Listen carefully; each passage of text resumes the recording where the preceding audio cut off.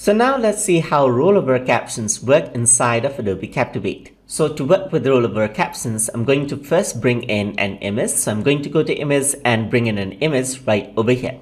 So let's bring in this image right over here. So what I want to do is I want to have rollover captions. That is, whenever I point over somewhere, I want caption to pop up. So that is what rollover caption is all about. So I'm just going to go around into object right over here where it says rollover caption. So let me just click on this and then a box will pop up. This box is the rollover area. Let's say, for example, this is where I want to roll over.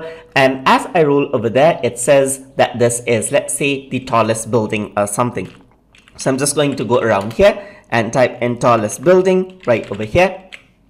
And I'm going to select it and change the color just like this and arrange this out over here. So let me just arrange this text box out. So let me just resize it and keep it over here. So this is the tallest building. I'm going to have another rollover area as well. So I'm just going to go around and I'm going to go to rollover caption. Another box area appears. So I'm just going to bring this on over here and I'm going to say something like old building. So I'm just going to go around and say old building right over here. I'm going to select this and then I'm going to select white color just like that. And I'm going to go around aside and then resize this out just like this and drag it around over here. And this is how this works out. So you got the tall building and you got the old building. So now I'm going to preview the project. So I'm going to go to preview right over here and I'm going to go to project.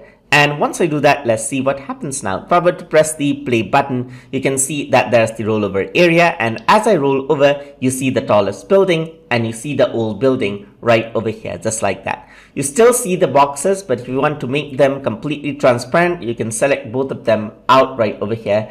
And I'm going to keep the opacity as 0, as you can see right over there. Also, the stroke width is going to be 0, so it is invisible just like that. So I'm just going to go on to preview the project right over here. And once I preview the project out, you'll be able to see that as I hover over, there's the tallest building right over here and there's the old building, as you can see. And that is how you can use rollover captions inside of Adobe Captivate. So hope you guys learned something as always. And as always, please like, comment, share and subscribe.